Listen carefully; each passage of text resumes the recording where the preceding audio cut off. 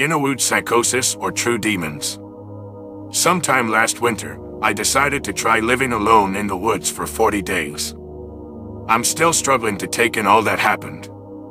I feel something ominous, what, I can't say, really exists somewhere in the depths of that forest. At the same time, I can't deny I was experiencing a certain level of psychosis while I was there. It's all just so blurry. But I know it wasn't all hallucination. I just don't know where to draw the line. There wasn't really a specific reason for my wanting to go. Just a sense of dissatisfaction, I guess. I felt disconnected from people, but still didn't have the energy to try and make friends. I was a low-level wagey too, tried around half a semester of college before dropping out due to issues with mental health and alcohol abuse. Life just felt empty. Probably due to my dissatisfaction with what I viewed as life in modernity, I ended up finding a lot of different far-right, radical environmentalist write-ins online. Just general Ted Kaczynski, Innawoods shit. Finally, I stumbled on stories of old saints and Buddhist ascetics. This was the last straw. Their rejection of all things pleasure in order to reach some higher knowledge of life seemed exactly what I needed. All this mixed disgustingly well with the storm of self-hatred and shame that loomed constantly over my head. Addiction's a bitch. At this point, I felt I had to escape somewhere, somehow. I needed to suffer. My family lives in Montana, and my uncle owns some rural land here. I asked him if he would mind if I spent some time out there. He was a little dubious at first, but eventually agreed. Now, all the reasons I gave for planning this trip I only see in retrospect. They appeared in my mind to some degree then, but only as fleeting impressions. Closer to a fever of emotion than any concrete motivations. Truthfully, it was all very manic. I had drank too much for too long to think clearly at the time. To get back to my original problem though, I definitely experienced some fucked up shit. I just can't tell what was real and what wasn't. There seemed to be a genuine force or spirit or something while I was there. I saw it physically, I know that much.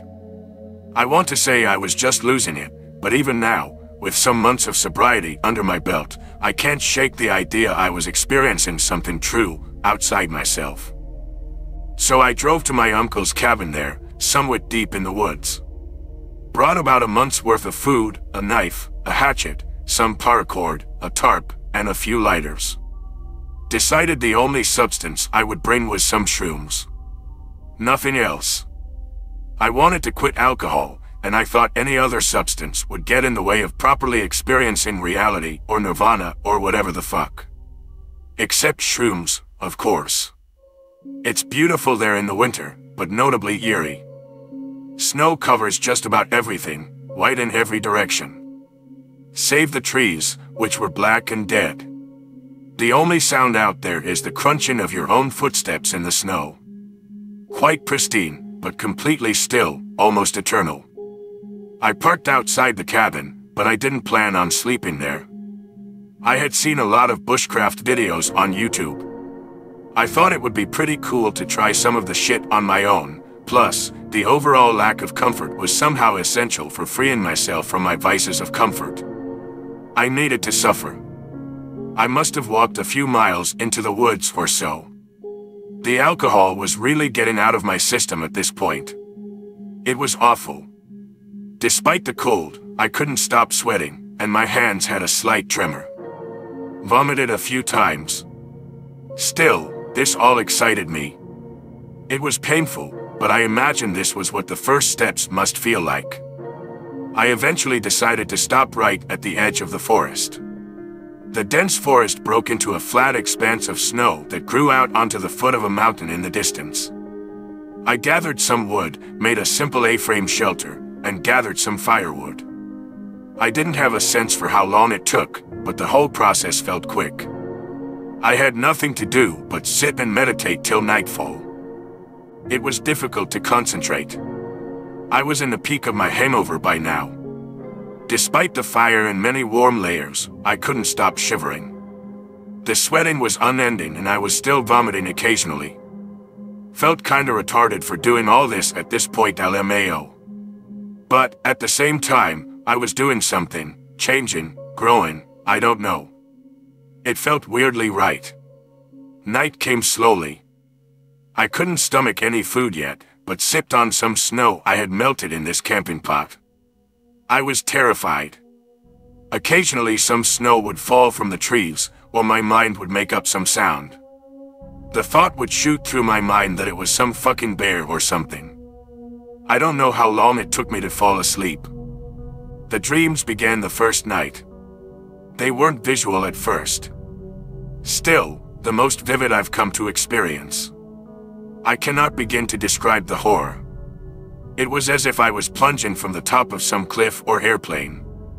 The air slashed past my body and burned like fire. At the same time, I was completely trapped. I could not move, I could not scream. Some force pinned me to the floor. I could feel its gaze stab into me. Time stopped for all of this. I woke suddenly. It took me a minute to reorient myself. I still felt a little nauseous and shaky, but, thank Christ, it was better than when I first arrived. I sat stunned for a moment, but then went on to sip some water. I rekindled the fire and managed to eat some bread. I meditated and settled down after breakfast, before deciding to take a walk in the forest. These are the parts one can't make sense of. I noticed something about the trees near my camp. They had these signs of rot or fungus. Even more strange, these little holes of rot smelled putrid, like an animal had died or something. The trees looked truly corrupted. Of course, I didn't think much of these things at first. Who would? But this is all just the beginning. These signs would come to mutilate the landscape like tumors. If all I had experienced during this trip were these mental impressions of horror and pain, it would be much easier for me to write it off as purely psychological. But these emotions actually manifested themselves before me physically. I could see it, touch it, smell it. It was there. The signs only grew. To address some of the posters though. I'm the first to admit I went in not knowing what the fuck I was doing, LOL. It was a moment of desperation. I needed to change my life somehow, anyhow, and I thought this was the best way to. I needed to escape. It was pretty retarded, true. But I just wasn't in a great headspace. I have no doubt it was some kind of infection, but it looked different than this. It started out as these small craters in the trunk, the edges of which were surrounded by splotches of these white-yellow circle. I wouldn't have noticed it if it weren't for the smell. The rest of the day was uneventful. I roamed around here and there, meditated a few times, and wrote in this little journal I brought with me. What you'd expect being alone out there. I can't complain though, it was comfy. Went to bed. Had another pretty shitty dream, but it was very similar to the last. Not worth describing again. The next morning I decided to really begin my journey towards enlightenment or whatever the fuck. One of the posters mentioned fasting. I'd like to apologize to him personally for not being comfortable for starting right away after a fit of vomiting for half a day. Either way, I decided to try the shit now. The first day I started wasn't too bad. I was a little hungry, sure, and the cold was undeniably a bitch. But I truly felt good. In some weird way, I felt I was making the first steps for a renewed life, something truly meaningful. I felt at peace. The sort of presentness I felt from meditation began to spontaneously show its head. Looking out onto the snow-covered land during some of my walks, my mind would just silence itself, and it felt like I was truly a part of this still beauty. The forest truly felt like a good friend. Of course, this might only last a minute or so before my mind continued its inner monologue. But for the first time in a while, I was glad just to be sober. Needless to say, this was a bit of a honeymoon phase, but we'll get to that later. The white splotches on the tree had spread a little. At least, I think. Shit wasn't bad enough for me to worry about yet. The night was peaceful at first. The fire crackled softly as I lay beneath the blankets in my shelter, thinking about nothing in particular. The soundscape of the snow, which terrified me horribly at first, became something of a lovely sonata, dancing crisply in the cold of night. Sometimes I would close my eyes and simply listen. Then the yowling began. Some animal, clearly in pain, somewhere in the forest. This kinda dampened my night, lol. The animal screamed regularly for around 5 minutes. The scream was uncannily similar to an infant's, horrid vibes. It seemed that just as soon as the screech had ripped through the night, it was gone. The forest settled down again, unbothered. I felt unable to reach the place I was before and decided to try and sleep. Took a bit, but exhaustion eventually overtook me. The dreams, fuck me. I've read up on it recently, and apparently they're pretty common when you start to quit drinking. Just wish I would have known then. Of course, the dream began with me drinking. I was back home, and the guilt of relapse felt very real, coupled with a gross sense of relief. This all too familiar merging of shame and pleasure hit me like a truck. My mother was there. My dad, somewhere at work. For some reason, I was attracted to my mother. I wanted to sleep with her. I was grabbing her, trying to come onto her, seduce her. She just stared at me in disgust. I knew that my father could come home at any time. I didn't care. She reluctantly let me lead her to the bed. She was wearing a skirt. She laid down and I pulled the panties down. I spread her legs.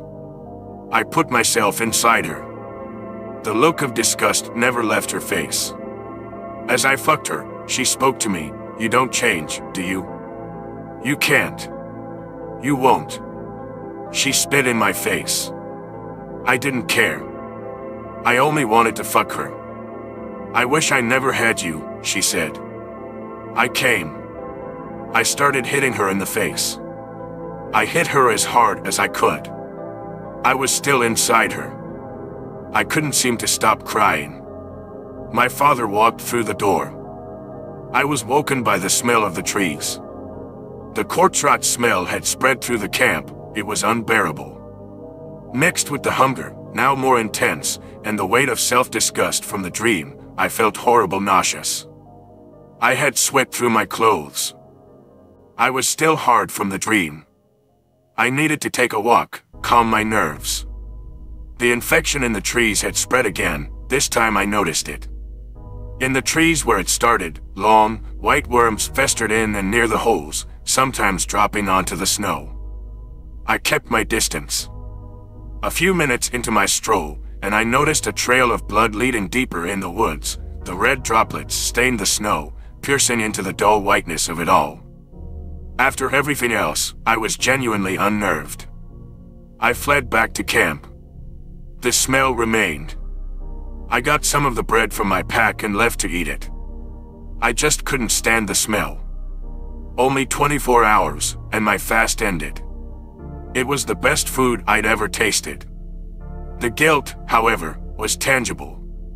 It probably sounds kinda retarded, but it was almost heartbreaking. I had let myself down so early in. I didn't know if I could continue this. Maybe I was just doomed to the life I'd led thus far. Still, that bread was the only real comfort I had then. I retreated to some other part of the woods and sat a while. I could only stare down at the ground. I didn't know how to deal with it all. The dreams, the creeping feeling about the woods, my early failure. I had drank for so long, I'd kind of forgotten how to deal with all aspects of life. Something was off. I felt stuck in this pit of guilt and uneasiness. After a while, I figured the best thing to do was meditate. It took what I imagined was 10 minutes or so before I really started to feel some emotional recovery. My mind finally slowed itself. All I was aware of was the ins and outs of my breath and the occasional breeze of crisp winter air. I opened my eyes. Things weren't so bad. My surroundings were normal. The smell and the blood and the rot in the trees were far beyond my mind's eye. I just sat and bathed in the serenity of the forest. The best way to put it is that it comforted me, I guess. Almost like an embrace. I sighed and went back to camp. The smell had died down. Or maybe I'd just gotten used to it. Regardless, I felt remotivated. I was reminded why I came here, and that any change doubtless takes some time. I asked for this. I wanted, no, needed, suffering. Pain must be a part of growth. Who knows why? I wrote about this in my journal before resuming meditation. Save some yowling at night, the smell in the morning, it was always strongest then, and the barrage of revolting dreams, I continued somewhat steady for the next few days. I decided to eat at least once a day instead of the continual fast, as it seemed a fair compromise. For now, I felt it best not to return to the woods. Despite being able to push through, it was all very disorienting. I could make no sense of time throughout my trip. Almost like it had stopped in the forest, the sea of white and silence that engulfed me had maybe abandoned all concepts of decay and degeneration long before man had even stepped foot in these swathes of land.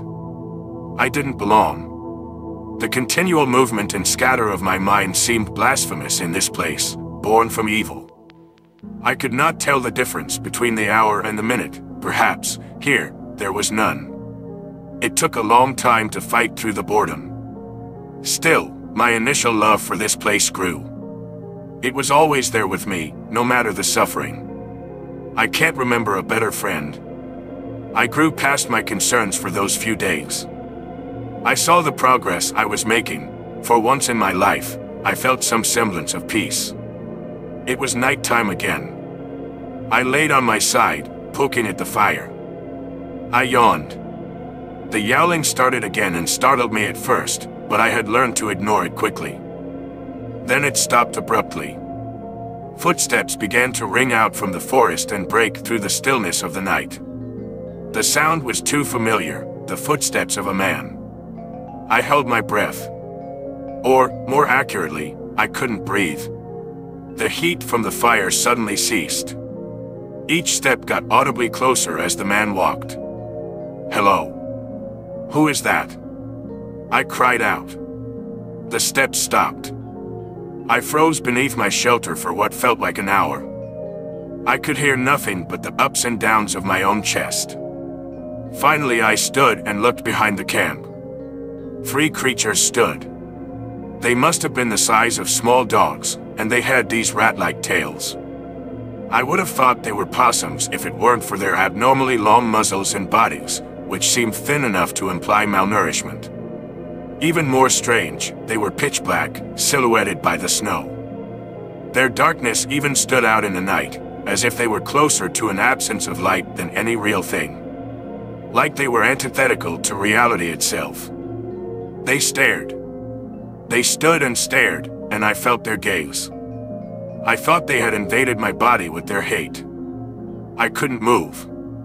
I just stared back. Eventually I broke myself out of it. "Get!" I yelled, and I made a snowball and chucked it less than a foot away from them. They didn't move. I still felt them staring. They refused to break eye contact.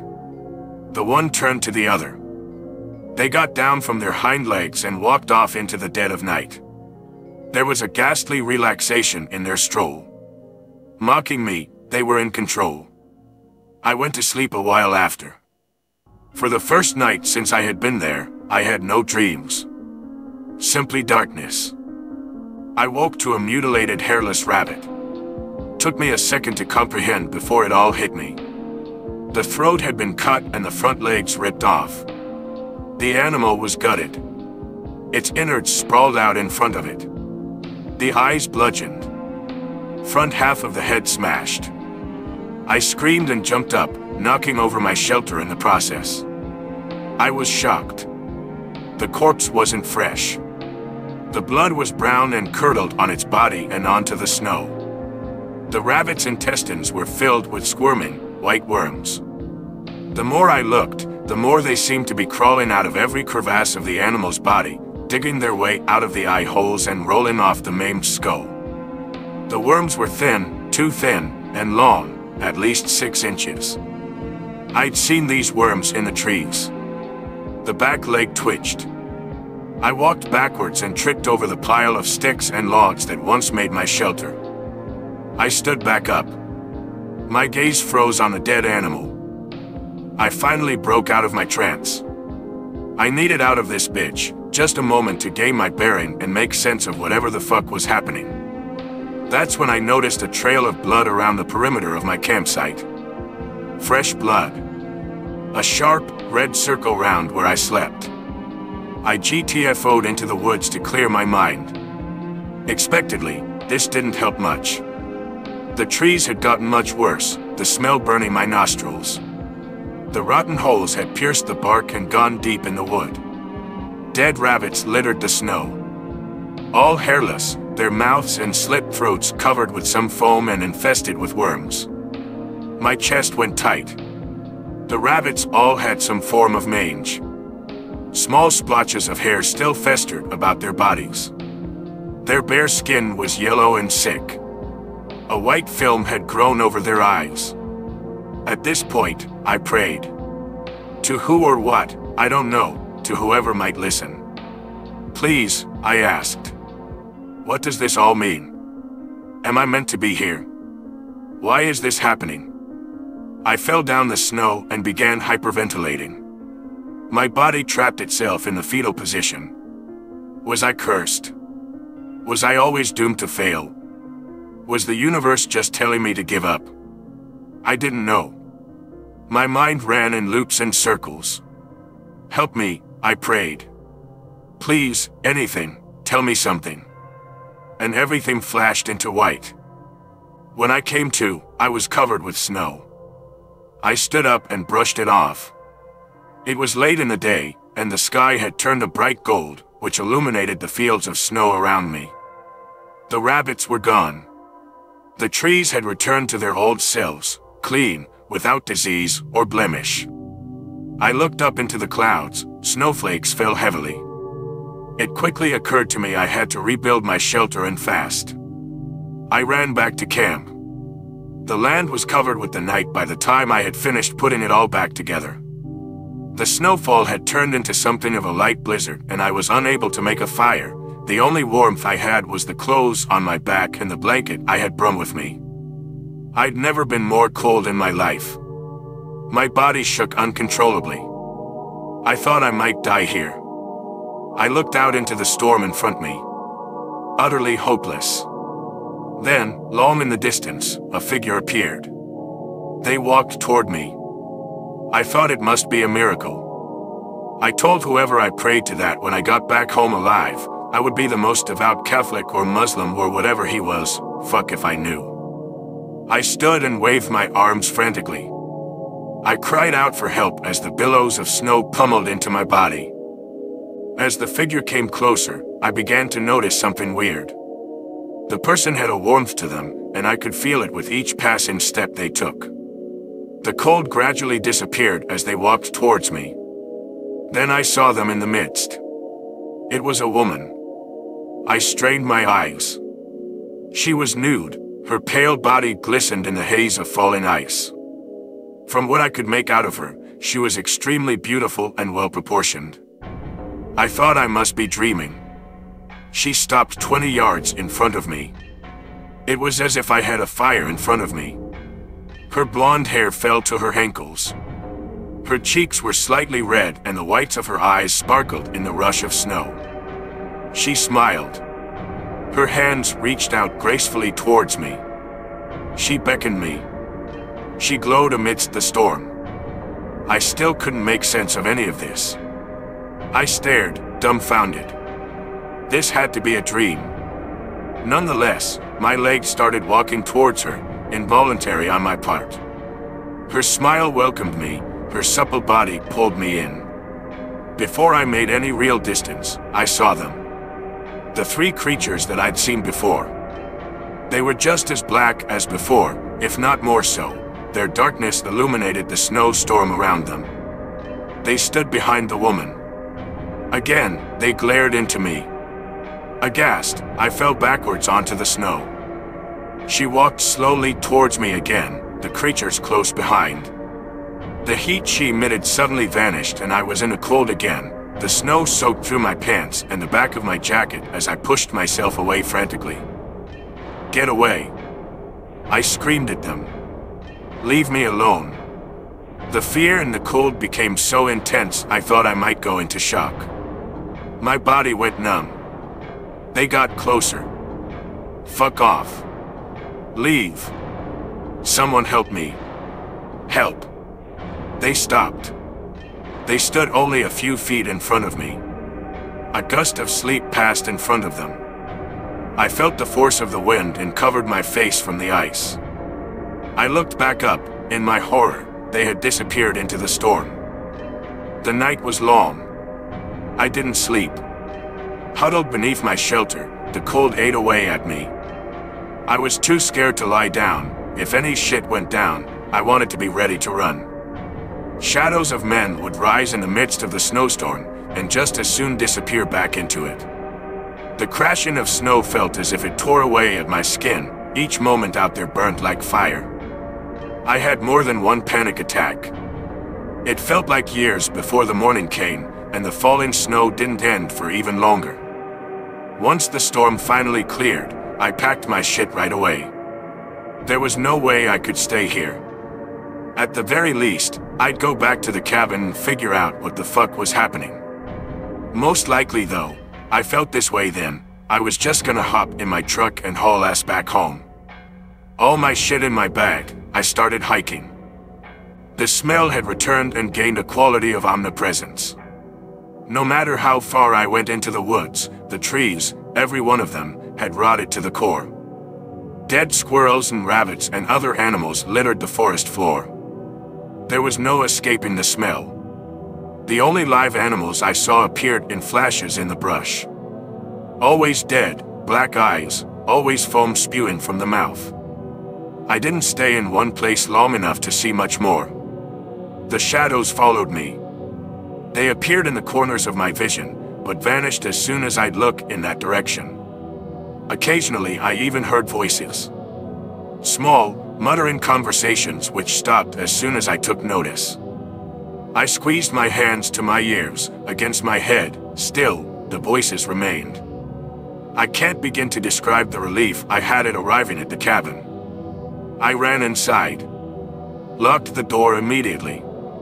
There was a cot in the back of the cabin. Hands covering my face, I sat down on it and cried. For an hour I laid in bed, staring up at nothing in the ceiling. What the fuck was even happening? Was this some weird withdrawal shit I was going through? Maybe I was just looking into things to shit too deeply. Was that woman even real? These thoughts ran much too fast through my head for me to answer. I decided none of these thought circles would come to anything substantive. I thought I should meditate.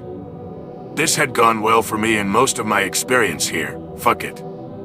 I sat on the bed and counted my breath for some time. I stopped. I tried to make sense of everything. Something I fundamentally may never understand has happened to me, I thought. Something necessarily supernatural. It could be some sick part of my mind, or something really out there, in these woods, but I don't care. Undoubtedly, I believed I was approaching some reality or truth that few have ever experienced. What do I have to lose? At this point in my life, do I really care that much if I live or die? Here, however, I know I mean something. Through my own knowledge, I have gained some greatness and superiority over men. No matter what, I must carry through. I've risen above humanity. I've achieved enlightenment, and I can only go further. I would rather die as a god than continue life on the earth below. Thinking back now, the only reason I can say I came to these ideas is some consequence of mania, no matter the hints of truth to them. I was, undeniably, in the worst headspace I've been in my life. It was then, in my delusions of divinity, that I had been called to go all the way. I would take the shrooms. I took a few hours preparation before beginning. Firstly, I promised myself I'd stay inside the cabin while tripping. I'd lock the door. I would not go outside under any circumstances. After this decision, I meditated for a long, long time. I needed to empty my mind completely. Strip all my elements of humanity and open myself up to the will of the forest. What she chose to tell me. When I stopped, I just stared at the wall. In the greatest capacity I could, I had forgotten myself. I began laughing spontaneously. I didn't know why. I didn't care to try and figure it out either. This was my sign. It was time.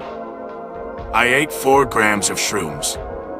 I wanted to do something near a heroic dose, but this wasn't my first time with shrooms, so I kinda knew what they could do. Was nervous to try the dose in its entirety. I know this has absolutely nothing to do with the rest of this experience, but I've never got why people hate the taste of shrooms. I always found them kinda good. Like fungal potato chips or something. A little bitter, but it added something unique to them. I had a friend once who vomited when trying them. Couldn't understand it. Anyways. Once I ate them, I had some water and some food and began to meditate again. I felt compelled to meditate until I started to feel something. The come-up began. A near-hidden sensation of floating moved in waves through my body, and the afternoon sunlight acquired a certain liveliness, washing over the wood room. I had started a fire in the wood stove. I sat and watched the fire dance and dilate, before falling back into itself. Occasionally, I doodled in my notebook. As the walls around me started to pulse, I got back into bed. The warmth under the blanket was pleasant. Overall, though, nothing seemed to happen. I felt I'd had no insights in this room. Neat visuals, sure. But no real content. Around sunset, I began to consider leaving the room. I'd been in there long enough to figure there was nothing to learn, I thought. If anything, I felt trapped. My claustrophobia only grew. I was on the edge of panic. The walls were expanding and closing in.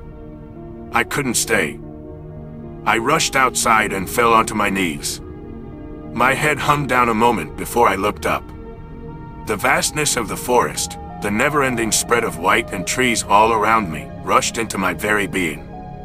The grandness of it all, the beauty, the horror, the transcendence. I'd never been so moved in my life. Divinity had washed over me. None of it appeared to me as some rational truth or statement. There was no understanding it, properly speaking. I couldn't put it into words, couldn't begin to explain it to another. But this was the truth. I rolled onto my back, my arms and legs outstretched in the snow. I wept. I'd never experienced such ecstasy and joy, and yet, it remained terrifying. It was all these things, but, truly, none of them. Night began to fall. I let out a yell of triumph. I've discovered it all. I cried. I felt I'd reach where so few men will ever go. I had discovered God and brought him before my feet. I'd made him known to me. A screech ripped through the dark. Something unworldly, from all directions, metal scraping against metal, sharp and wretched, piercing my soul. My heart stopped. I shot up and ran blindly. The shadows returned in force. Hundreds of them darted in and out of my vision as I sprinted through the woods. The corpses of animals and trees rushed behind me. The smell infested the air and manifested into a yellow mist that spread throughout the forest like smog. The dead, mutilated animals howled in misery. I had never run so hard in my life. Then I was in a field of snow. I still don't remember how I got there. I was running and running and running. Everything jumped from the forest and into here. I looked behind me. The shelter, which I thought I'd taken down, was a speck in the distance. The trees had disappeared. There was no smell, no noise, no anything. Just snow. I looked back in front of me. The mountain stood. It loomed. Completely black in the firmament of night, its peaks and jagged contours stabbed up into emptiness. A path of footprints laid before me. They led to the mountain. My body, without choice, walked slowly forwards. I walked. I walked through the flat ocean of snow. All empty. Everything white. My senses stripped from me. I floated through the nothingness. As I came closer, I could see the three figures. All standing at the foot of the mountain. They stared and waited patiently. I arrived. I stood only a few feet in front of them. They'd grown larger now. Near my height. Still, they were utterly black, outlined by the darkness of the mountain standing behind us. I could see their ribs protrude from their sickly bodies. If they had eyes, I could not see them. Emerging from the fog of nothing, animals appeared. Coyotes, foaming from the mouth, with large gashes on the sides and back of their bodies, all infested with the worms. They limped together in a circle around us. They moved in spasm, ripping their heads and legs about, the foam from their mouth flying in all directions upon the snow at the foot of the mountain. On occasion, a few would fall in a fit of seizures. The rest simply danced past them. The creatures and I stared at each other for a moment.